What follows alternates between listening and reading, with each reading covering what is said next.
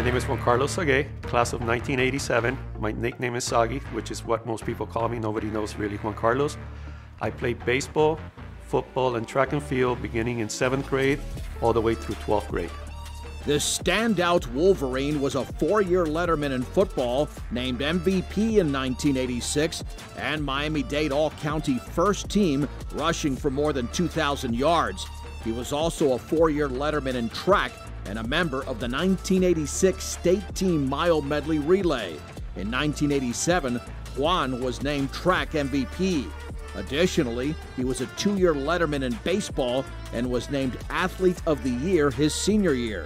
I have two very memorable career events at Belen.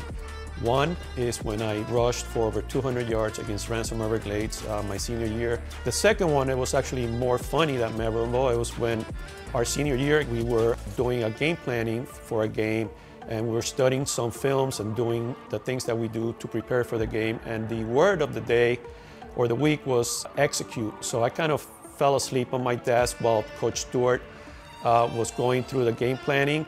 He threw an eraser at me in the head, and I kind of woke up, and Coach Stewart goes to me, "What is the word of the day?" And I said, "Improve." And everybody busted laughing in the room. Throughout his athletic successes, his family was there to cheer him on. My father and my mother made it a point to attend every sport event that I participated whenever they could. That was very fulfilling to me because it allowed me to really do well in the sport. I wanted to, show my parents that I can do the things that I think I could do and make them happy. Juan attended the University of Alabama from 1987 to '89 before completing his degree at FIU in 1991. Then in 2001, he graduated from Florida Atlantic University with an MBA.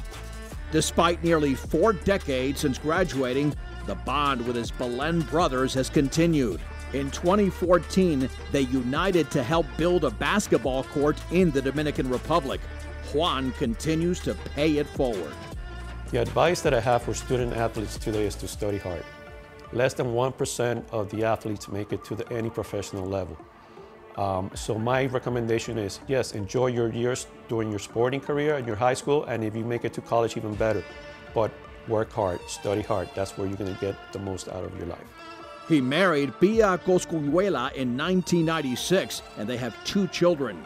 His son followed in his footsteps and graduated from Belen in 2019. I would like to thank God, first of all, for allowing me to be part of this Hall of Fame class. I would like to thank my parents, who had devoted a lot of time for me to be part of all the sports that I participated. I'd like to particularly thank my coaches, Coach Stewart, Barking, Coach Fraga, Coach D, and Coach Aparicio as well. He was my JV coach, who have helped me in my career at Belen. I would also like to thank the administration, the Belen administration, my classmates. The student body is very important also as well. They make us play better.